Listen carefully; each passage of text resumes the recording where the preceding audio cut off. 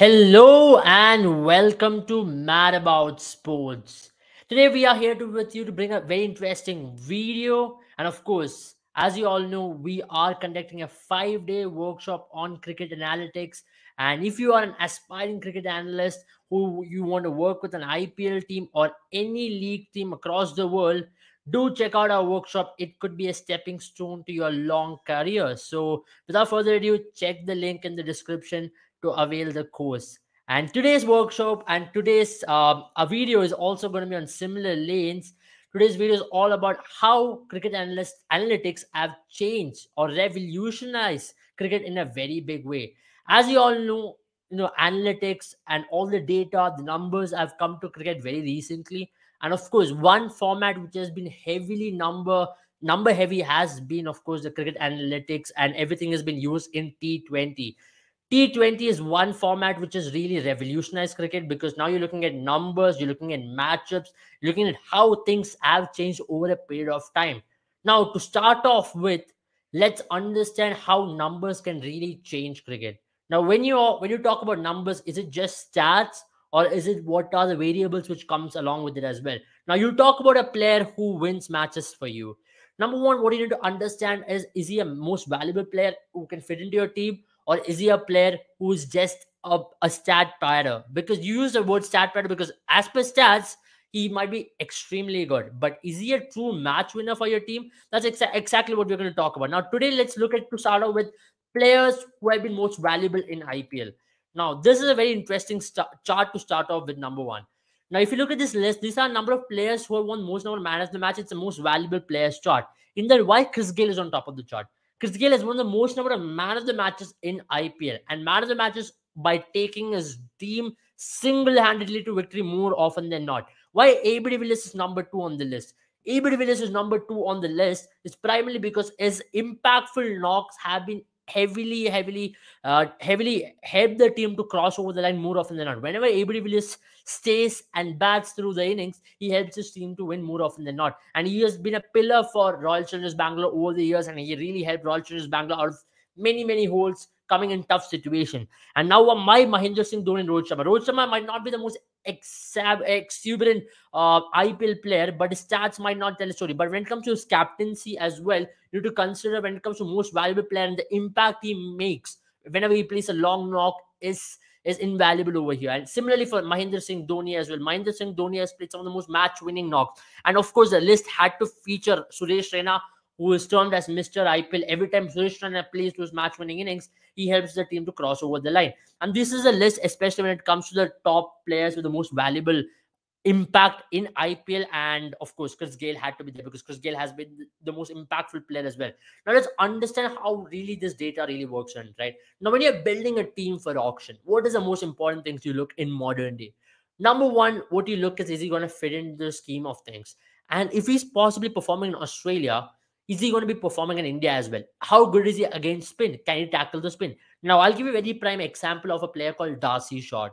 A lot of IPL teams went on a bidding war to get Darcy Short during 2018 season because he had a brilliant season with Hobart Hurricanes in the BBL. But come to India, he was really struggling to rotate strike against spin, and he was called as an IPL failure. Similarly, for Jai Richardson as well. If you remember, before the 2021 IPL season, there was a lot of hype over Jai Richardson because he was a leading wicket taker in BBL. But come IPL, he was really struggling to find the lengths, especially when it comes to his landing, when it comes to pulling the right lengths in India. So these are some of the examples what you can see in terms of buying a team. And that's where you have to understand the impact of a player. Now, in modern day game, you're more often than not looking at the strike rate of a player. Maybe he might not be having the best of averages. And that's where you are looking at strike rate of a player and a cumulative average and strike rate, and where you put it in a word called BESRA. BESRA is basically the best average and strike rate of a player. And that's where you need to understand a cumulative average and strike rate of a player is what a player is judged upon before he's getting bought by any team in the IPL. Similarly, as an analyst, what you need to understand is to understand the weakness of your team and also strength of your team, and understand a player profile. Every time you look into a player profile, is he the right fit for your team? For example, your team is filled with openers. Your team is filled with a lot of openers. So do you need a player who is much more suited batting the top order, or do you need a middle order finisher? This is where an analyst comes into play. How an analyst breaks down the strength and weaknesses of a team, who is the right player to be fitting into play a finisher's role, what is his range of shots, and especially while buying a player, you need to identify whether is he going to fit into the scheme of things in a larger way. Now, one of the prime examples of converting a player and helping him to play a bulldozer kind of a knock is Moeen Ali. Moeen Ali often for English team used to play a finisher's role. What Chennai identified in him is he used to play an opener top three kind of a role initially during his career. And Chennai gave him that free hand to go out there and play a Tonker's role in the power play and whenever he used to come in the top order. That worked really well for them. In the successful campaign which they had in 2021, Moeen Ali was one of the catalysts in terms of leading that momentum and helping Chennai team score at a very high strike rate during that middle overs phases. And this is where an analyst comes into play once again. Now, analysts can definitely identify the strength and weakness of a player. Now, what I'm going to bring you is it just that? Can you identify any body postures, the way in which you are trying to play, the kind of movements you have at the bat? Now, if you look, when you have data points, now, if you remember, ICC also invented a particular data metric which analysts can usually put it into their systems and identify the bat speed, identify the swing of the bat, identify the impact points, and this particular metric which ICC integrated into the system was very helpful for understanding also body postures. Now, a player's head falling below the off stump, that is something which you need to understand as well. We often have spoken about head falling over, how it really impacts how the weight of the body gets transferred. These are factors which can be also measured through data. And that is where analyst again comes in. Analyst perceives this data and gives it to the coaches, and coaches then corrects that particular body posture of the player. Nowadays, a performance analyst of a team is as big as a coach of a team. And can a performance analyst be a coach? Of course, a performance analyst can be a coach as well, because all this, a performance analyst, if you have any experience in cricket, that always adds that extra bit of value. And of course, a lot of performance analysts these days have worked and have got licensing in coaching as well, which which exactly helps them to have that pushover to make a career as a coach as well. Now, if you understand data and if you also understand sense of cricket, that is an extreme amount of bonus. For example, Nathan Lehman. Who is Nathan Lehman and how did he become such a good performance analyst for England? And England have had a great time under Nathan Lehman as a performance analyst. He was a maths professor. He took up the job as the analyst of the English cricket team, and now look how consistent white ball team has England become over the last 7 years or so. And that is a prime example of, even without a cricketing knowledge, even without a cricketing background, you still can be an extremely good analyst. You still can play with the numbers, actually perceive the numbers, break down the numbers, and give it to the coach and help the team to benefit in the larger scheme of things. We've already done a video on how Nathan Lehman have changed cricket. Similarly, I'll tell you a story of how players and how it has been for English team and how it has been for a particular player. Today, I'm going to bring a case study of Shreyas Iyer. Why Shreyas Iyer has been taunted with bouncers time and time again every time he goes into play.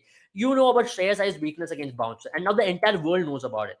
Every person who watches cricket knows that Shreyas Iyer has a major issue with bounce. Now, this particular picture is from the English series, the last test match between England and India, which was played in 2022. The fourth test match was played in 2021. There was a 10-month long gap, and the last test match was played in 2022, whereby Shreyas Iyer also was part of the team.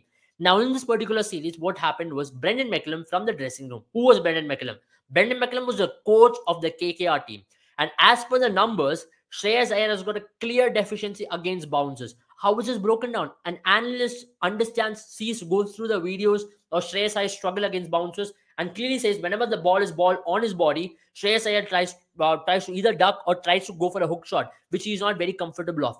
In that particular innings, it was told by Brendan McCullum from the dressing room to ball short to him, and Shreyas Iyer fell on both of the innings by getting out a short ball. And this is a clear example of how a player's weakness is identified primarily by the data analyst. Now, how does variables come into factor over here? That various data points or a pattern which you kind of observe. Now, you talk about Virat Kohli's weakness outside the off stump. Now, if you have noticed for Mumbai Indians, whenever Virat Kohli comes into bat, Mumbai Indians against RCB, Mumbai Indians always keeps a gully whenever Virat Kohli comes into play. Why is that?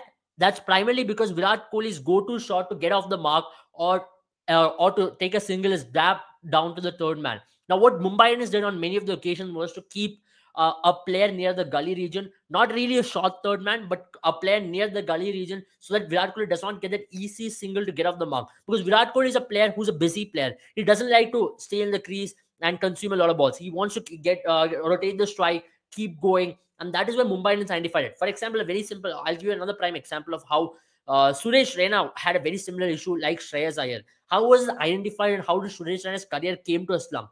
Suresh Raina was actually dominating cricket from that phase of 2011 to 2015. Now, in between this phase, when data analysts and data numbers, everything started having a complete rise in cricket as well. You saw that grow over a period of time. And that's when Suresh Raina was completely exposed as well to short pitch bowling.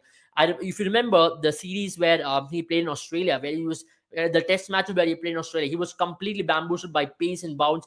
And come the World Cup again, he was troubled with the short pitch bowling in 2015. And that's where Suresh Raina's numbers started sliding down. Then he was outed out of the Indian team. Then he certainly couldn't make a comeback because his weakness, and he did not improve on it as well. It was all over the world. The word really goes around pretty quickly. Similarly, there are players who struggle against matchups. What is matchups all about? For example, a batter who have struggled against a bowler. Now, we spoke about a certain weakness a batter has. Now, how does matchup get identified? A performance analyst. We've seen that Nathan Lehman is a prime example of how he uses different placards to say that this is a matchup to be used against a particular batter. For example, 2B, 3A, you see this kind of numbers being pulled out by the English team from the dressing room. How does it work? Now, I'll give you a prime example of Hasaranga versus Sanju Samson. Hasaranga has dismissed Sanju Samson close to 6 times in all forms of cricket. And that's primarily because Sanju Samson's numbers against leg spin, especially googly kind of a bowling of Hasaranga, has troubled Sanju Samson for the longest period of time. And whenever Sanju Samson now walks into bat, you will see against Sri Lanka or against RCB, what happens is the captain always goes to Hasaranga, and Hasaranga is a go-to man for a captain to by telling him that ball to Sanju Samson because you got a better number against him. Similarly, you have seen whenever Virat Kohli used to struggle, Virat Kohli, when he went for that tour for the second time to England in 2018, Virat Kohli walked into bat, and the first bowler who was brought in was Jimmy Anderson, because the numbers against Jimmy Anderson wasn't great for Virat Kohli in England, especially. So the numbers and matchups is also a prime factor when you consider. And Tim Southee was Rohit Sharma is another example. Rohit Sharma has been dismissed for more than 10 times by Tim Southee in all forms of cricket. And so you can see whenever India plays New Zealand, Tim Southee is a go-to bowler against Rohit Sharma because Rohit Sharma tends to struggle against Tim Southee up front as well. So these are the numbers. That's why you say matchup. Matchup is a very big factor. And again, it goes on to analysts identifying the pattern and the similar bowler a batter has gotten out most to. And now, how do you store this number? An analyst is a person who stores all these numbers, breaks down all these numbers, and uses these numbers to the effect of the team. And that is where, if you are aspiring to be an analyst, this really opens up a lot of avenues for you. And if you're a numbers man who really likes to interpret numbers, who really likes the numbers of the game, because in cricket you see a lot of variables and numbers. Is it just the analyst who works with the team? Nowadays, analysts are also used by broadcasters. Now you can understand how does all these numbers come so easily available to all of the public, and why are we able to interpret it? It is the broadcasters and analysts who work with the broadcasters who are able to give these numbers, break down the same numbers which an analyst in the team has, and provide to broadcasters, and broadcasters make different segments on them, understanding similarly like what we are right now making. But they make break down these numbers and understand how these players can improve out of it. Broadcasters, teams, a person who really looks after the even in ICC, you look at these numbers in terms of setting up pitches. Even analysts can be used as a pitch curator as well in certain governing bodies, because you understand a pitch has been how does a pitch play out, what is a perfect measure, what is the perfect variables in this. That's how dependent cricket has been for analysts. And of course, there's avenue with more leagues coming up. Of course, the avenues open up for analysis. And of course, if you're a data analyst, if you want to work as a cricket performance analyst as well, that really opens up various opportunities for you to try out. And of course, teams are looking for young and aspiring analysts with certain amount of experience as well. If you have zero experience or zero background in cricket, and if you still can interpret numbers in the best way, you still can make a career out of it. Because all these websites, everybody wants a cricket analyst and a data analyst, because numbers is what cricket is all about now. If you know the stats pretty well, and if you know how to interpret stats pretty well, you can be a complete genius and you can make a career out of it. And that's where Mad About Sports is ready to help you to bring about your aspirations by conducting a workshop. And if you are wanting to avail that, you can try it out. The link is in the bio, because the 5-day course, and of course you can learn a lot of things in terms of interpreting data, using Python, using just a bare Excel sheet as well, and you can be a completely having that extreme good career in terms of cricket analytics, and this could be a stepping stone in your career as well. So do check out the course in the description, and have a good time, all of you. Thank you for watching the video, and do share and also subscribe to our channel, because we can keep bringing you all these insightful videos and some interesting trivias in the coming day.